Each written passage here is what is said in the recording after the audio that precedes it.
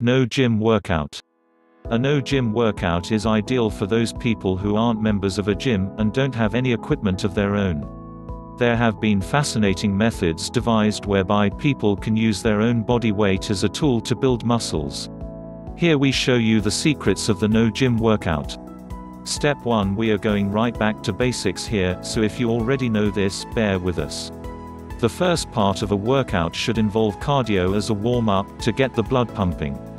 A no-gym workout needs to abide by this as well. There are many different ways of achieving a solid warm-up, so pick the one which suits you. Jogging, running, cycling, any of these will do to get you into the prepared state. One possible routine which will definitely warm you up is to alternate a couple of minutes of jogging with a minute of sit-ups. This will certainly warm you up. Step 2. The arms are so often the main feature of a bodybuilding workout, whether in the gym or at home. There is plenty you can do for the arms as part of a no-gym workout. You will need some kind of weight, and obviously professional measured weights are the best. If you don't have these, you can always improvise. Bags can contain just about anything, and you can do bicep curls with them. If you use something like tins of food or books, you can always alter the weight as necessary. Press-ups are good for the rest of the arms. Step 3. The chest is much more difficult to work at home, because the most effective exercises normally involve professional training equipment.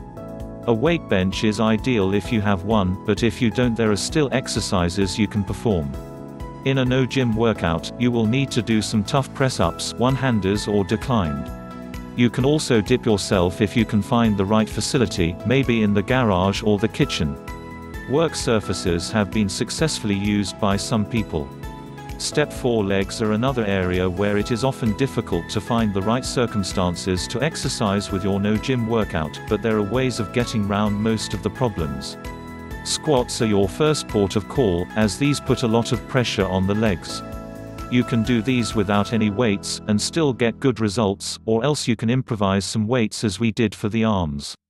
Calves can be built up by performing heel raises on a step, or similar structure.